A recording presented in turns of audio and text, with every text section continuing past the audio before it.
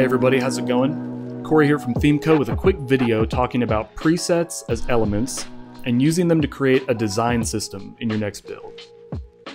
So as you begin working on a website and you start nearing the end of the process, you'll start to find that certain patterns emerge in your build. For example, you might have this section of repeated rows or perhaps a call out that you use throughout your page. And this is important because it's this consistency and this repetition in certain ways that helps make our content more consumable and approachable from a user standpoint. And even something as simple as this button here has a lot of thought that goes into it. Not only the sizing of it and the color, but we've got this particular font here and a different font here. We've got a different font size, line height, letter spacing. There's a lot of little details that add up to make the whole button itself. Now, we certainly don't want to have to reinvent that wheel every time and redeclare those values over and over again. And we've always had presets in the builder that are very easy to apply. For example, I could click this button, go here, and find my architecture, slide left preset, and apply it. And now I've got a button that matches my other one right here. And that's great. However, there is one really handy improvement in the latest release of Pro 3, X7, and Cornerstone 4, where we can now treat our presets more like elements themselves, and we can find them right here in the Elements pane. So this will look a little bit different from what you're maybe used to before.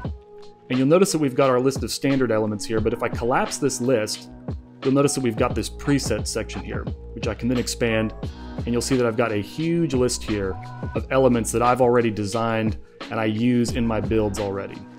I can now treat any of these presets exactly like I would an element. For example, I've already got this section here where I know I need to add the same button that I've already been using in this particular section.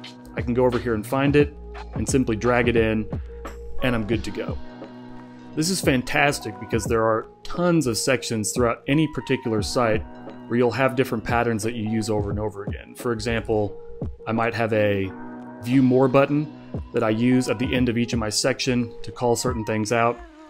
Or I might simply have little variations on the same theme. For example, I've got this slide left button that I used before, but in this particular section, I've got a slide up variant that I use for these columns. So I can now drag that in and get to it very quickly. Looks like I've got one more section here where I need my View More button.